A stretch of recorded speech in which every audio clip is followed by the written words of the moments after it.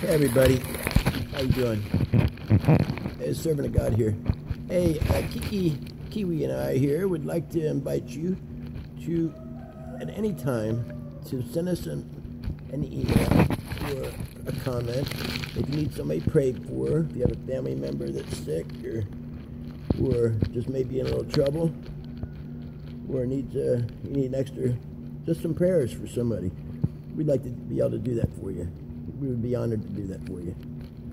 I know we're living in scary times. Even the harshest skeptic has to see that something's going on, and we know what that something is. We're in the end times, folks, and Jesus is coming back. And it's very important that you accept the Lord's salvation, gift of salvation, and follow the gospel. 2 Corinthians chapter 15, verse 1 through 4, that the Lord died on the cross for us. He shed his blood, and the blood atonement that must be given for sin. And he saved the world. And all you have to do is accept it. Just reach out and ask for him. Ask him to forgive you. Ask him to take him into your heart, and he will answer you in his way. And I can attest that he is real. I can witness that in fact, he's real, and his love is is the most beautiful, incredible thing that you'll ever experience. I promise you that. And I don't want anybody to miss it.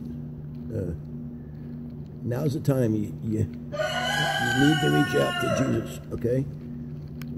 And I know maybe you're alone, maybe your family's gone, maybe you've been ostracized from your family. We're here for you, okay? Send me a message if I can pray for you. If you need somebody to talk to. We're farmers, obviously, as you can see here. So I answer my emails at night, or my messages at night, or early in the morning. So if I don't get back to you right away, I will get a lot of emails. Just be patient, I will get to you, and but I will definitely go through every night and pray for the people that are on the list there. So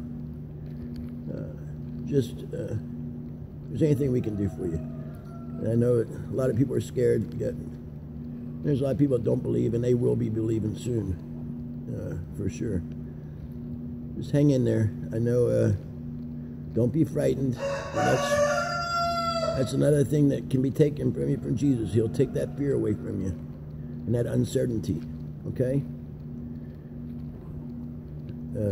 God bless each and every one of you, and may the grace of God be with you. Take care. You want to say bye, Kiki?